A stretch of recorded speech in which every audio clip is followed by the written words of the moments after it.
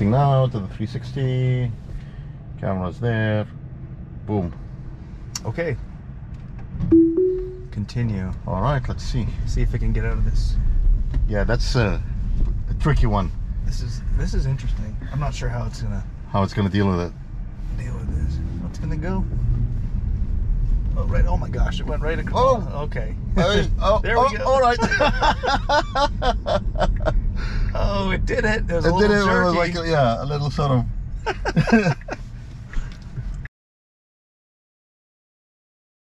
We're here. This is my friend Fadi. Hey, what's up? We're going to try some new filming methods here and get some 360 video. Right. A couple different angles and see how this works. Yeah, short drive, 7 minutes. See how it works out. Let's see how it works out, and then. All right. So FSD Beta.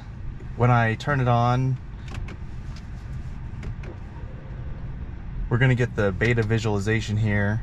Also, whenever it's on, there's going to be a little blue steering wheel that we see, and anytime it's on, if I move the steering wheel more than like a pound or so of force, it will disengage and turn gray, and then it's not on. So I can't do it. The only thing I could do during FSD is I can use the accelerator to help at 3 intersections, and they Tesla, I think they do learn from that data to help make things more smooth, and I can adjust the speed limit, but other than that, it'll be driving all by itself. Let's see, man. Okay, all right, here we go. Yeah, now I'm going to keep my hands on the wheel and ready to go. If we come up to a car, I kind of guard it so that if it tries to go too much in that direction, it just will immediately disengage. Oh, so it gives turn signals by itself, right? Oh, everything, yeah. Okay, and that's now here's an interesting thing. So I don't know if it's fine-tuned for snow yet, based on some of the other testers. I haven't taken it out with snow, so it doesn't. It's not showing on the screen as an obstacle, so it's kind of going into. So I disengaged there. So hopefully Tesla's taking that data in, and we'll start fine-tuning for snow. And it's pretty low. I mean, it's pretty low on the ground. And, it does see the green things coming up, but it's driving over it a little bit. So.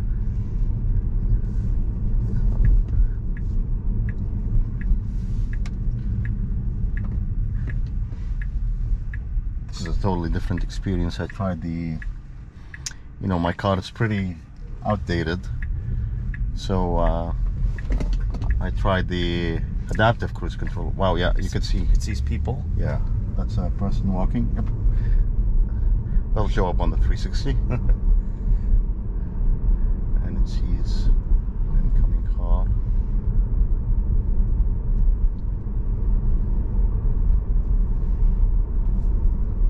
Here's a stop sign. Let's see, it'll see it. And like, there's no lane markings, but it. No. Okay. Yep, it saw that. Okay.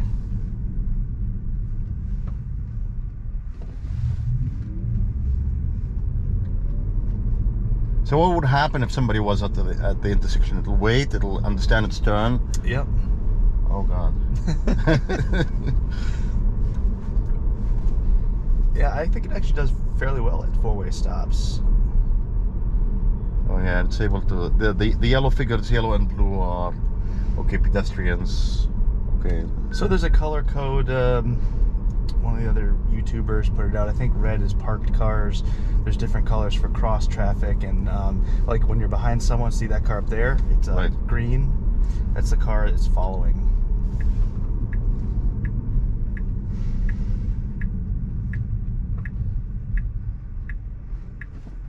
It'll check incoming traffic. So it stops back at the stop sign, which is technically correct, and then it creeps forward for visibility, even though most people don't do that. Right. So this is great. This will be able to show the car incoming from the. Again, we'll try to show it while we use a 360 now, and we'll see.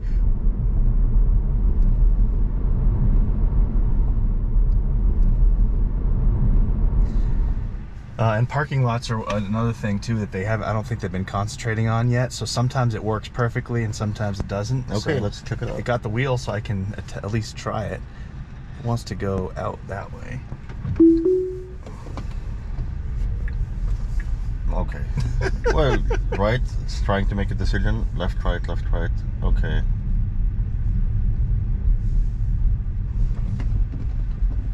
So parking lots need a little work. Yeah.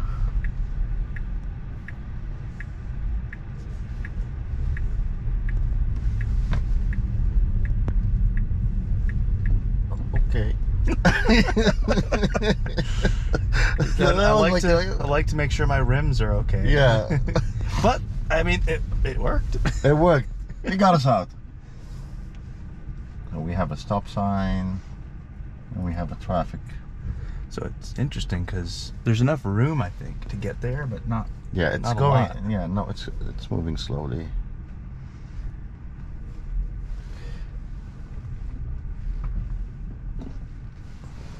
And there is enough room, isn't there?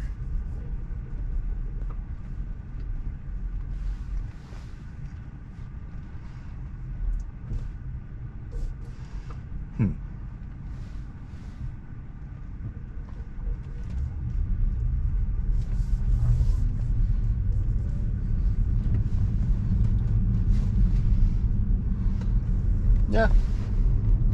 I'm gonna send a clip just because I think most people would have fit in by that car. Yeah, I mean, we would have fit in, but I would have done it that way. So I would have just be on the safe side, and you know, I tried to squeeze myself in too tight. So.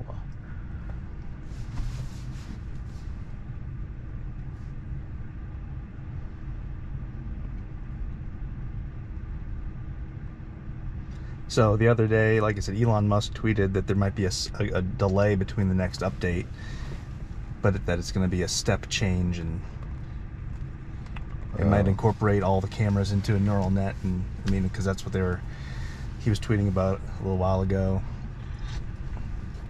You mean all the cameras? Oh, everything from Tesla, all Tesla cars. Like I think based on videos that the Andre Carpathy posted and talked about stuff last year, I think they've been transitioning from code where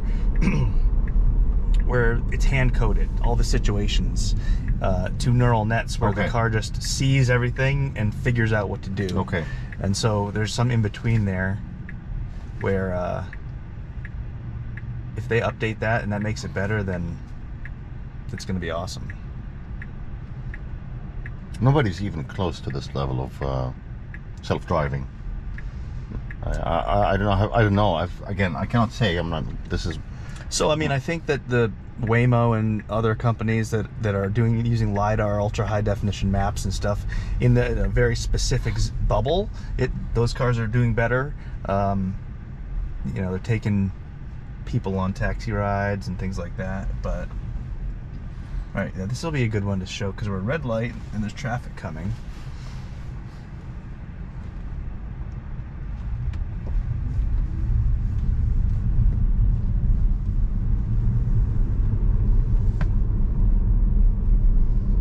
That was smooth. So that's a red light. But a lot of those cars, they don't make left turns. You know, they don't make unprotected left turns. So, but right now, I mean, I've never driven here before. You know, there's probably a very high chance that no Tesla full self-driving on the FSD Beta has ever driven on any of these intersections. Wow, that's cool.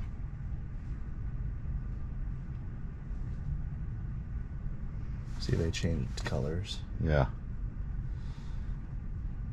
And it sees all the lights. You can move this around. So how is it acquiring all of this data? I mean, this is... Oops. 8 cameras. 8 cameras. And ultrasonic sensors. Okay. All around.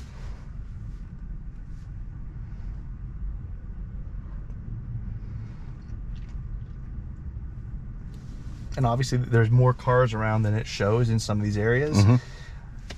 I'm just guessing that it probably only shows something on the screen when it's got a certain level of confidence, or you know, it may not. It could still be incorporating that into the decision making. It just doesn't show it on the screen. Okay.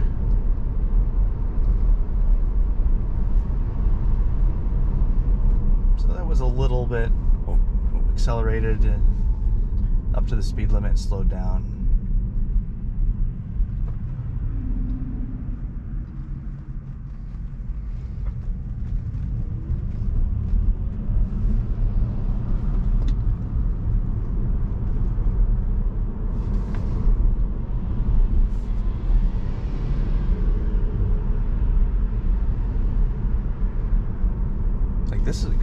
Yeah, we it got is that always green gonna light say. over here. Yeah. It sees it.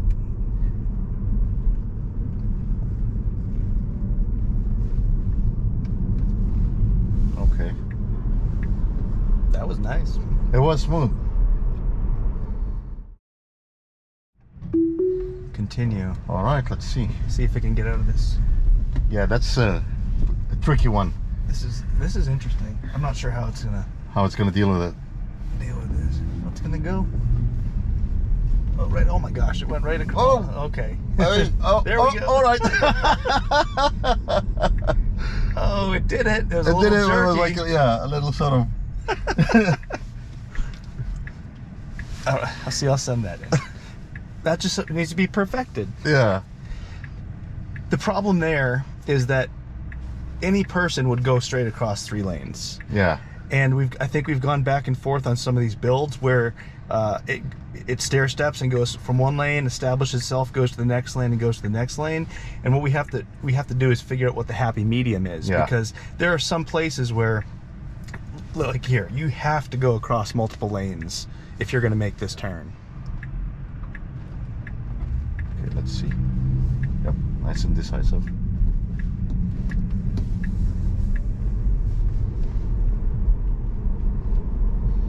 So does it work with the navigation system as well? Does it take data from maps, whatever maps available?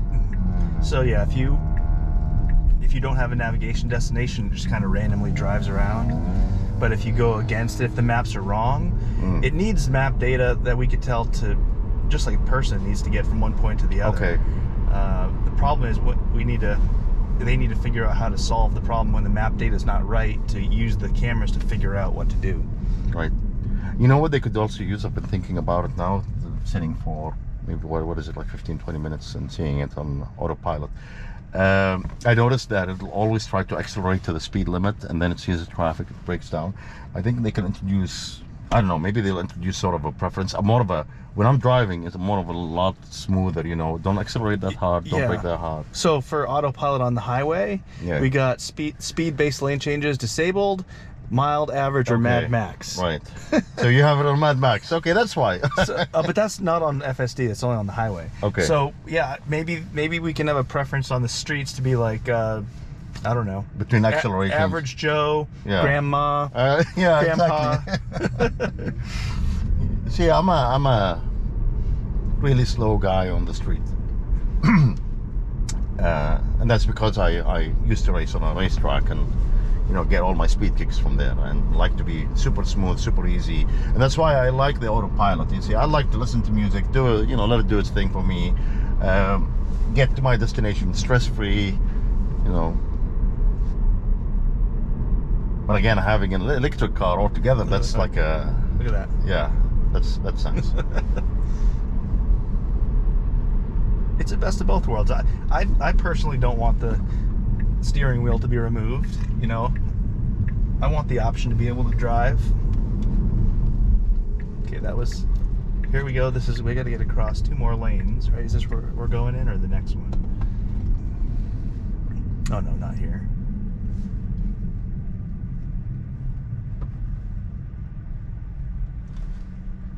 But I mean, also the goal is to get robo-taxis so that you could just push a button, and someone who's at work, you know, their Tesla's making money for them, driving people around.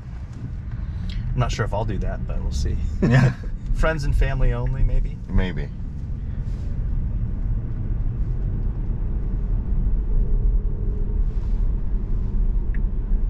Blinkers on. So this car is like, kind of didn't want to let me go. Yep, we gotta go. Right. Okay, that was I would say. Send it, because I would have gotten in the turn lane a little bit earlier. Exactly. that was you know, wasn't sure if it's gonna turn left or okay. You see, these are really complex situations, you know, and but we're at Costco. Let's see if we can get out of the Costco parking lot and get back to the area where we started. Okay, so it doesn't say I can't engage it right now. There we go.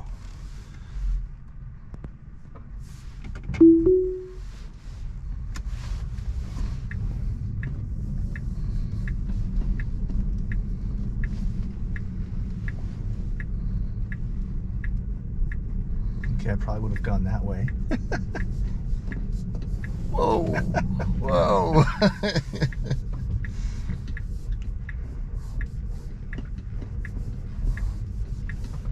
Okay. I mean, we got cars driving everywhere. Yeah. It is, again, a very complex situation here. Okay.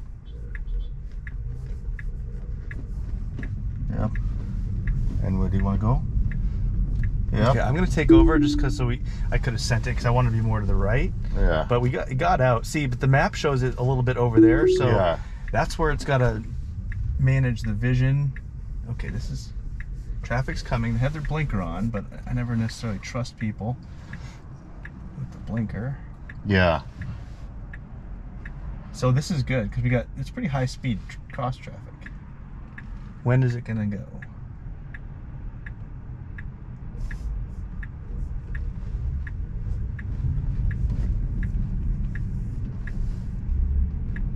Oh, again, it's another immediate left turn, and there's traffic there. Okay, so and yeah. Basically, at this point, someone's got to let us in. Yeah. And do you think the car will do it by itself? If somebody lets us in. Let's see what happens, cause let's see what happens, really. And if they don't let us in, the car's got to go forward. And if somebody let us in, and there's enough room in front of us that it should work. Yeah, it should work. I don't know if somebody's gonna let us in. I don't think so. Let's see. So now we've got the. Oh.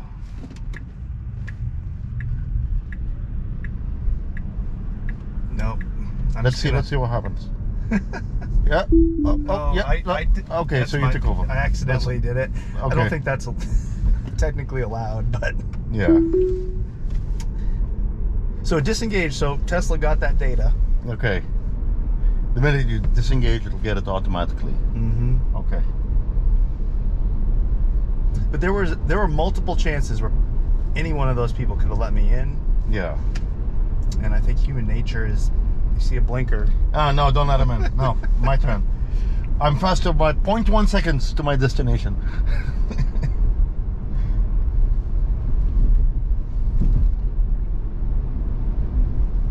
Yeah, I'm curious to see how that's gonna get better because, again, you need to anticipate those things. You need to make a decision. Yeah. And go for it. Exactly. Yeah, decisive and quick decision making. And I think the first version of this beta that I got, it was very indecisive. Very indecisive. Okay. It would never go. The next second or third one I got, it was like it would go every time. It was like great because it was making decisions, but they weren't always the best decisions. Okay. And now I think we're somewhere in the middle. If you really think about it, the amount of algorithms it's got to run when it's making a decision. Should I go, there's a car, yes, no. And this will make the sort of the experience on such situations a bit jerky. You'd feel like it's braking, it's accelerating, it's giving small turns. Mm-hmm. Like that was a little bit of a unnecessary brake. Unnecessary. Yep. So.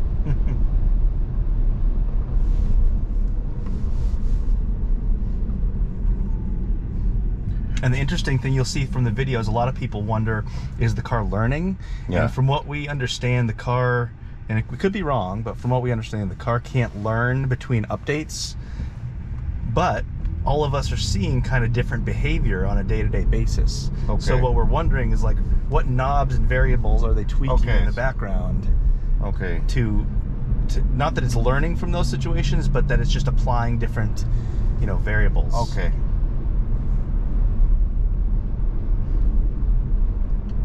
Yeah, I think it's at some point they got to launch some artificial intelligence and learning, where it will keep on evolving, unless they make these updates a lot faster.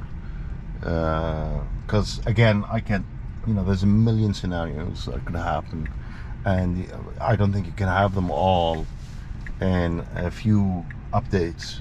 As many updates as you do, there's going to be always something new. So I think there's going to be always a chance to leave the software learn by itself and evolve, and the more driving to also understand your preference of driving. Yeah, that's going to be interesting, because like we talked about before, everyone has a little bit different preferences on how they want to drive.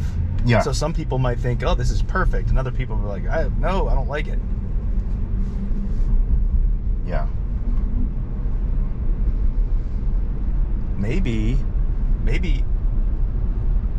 in the future, I'm sure it's not happening now, but maybe it is. But maybe the car can learn from your driving habits when it's not on autopilot. Check this out. I'm going to take us off autopilot just for a second. So if look, the light turned green, it dings. Oh, okay. So if you're like looking down, okay. Now it doesn't do that when I'm on full FSD Beta, so that's why I took it off. But it's like instant. Light turns green, ding. Nice. So even if you're driving, they keep adding all these little features that are just that is really cool. Awesome.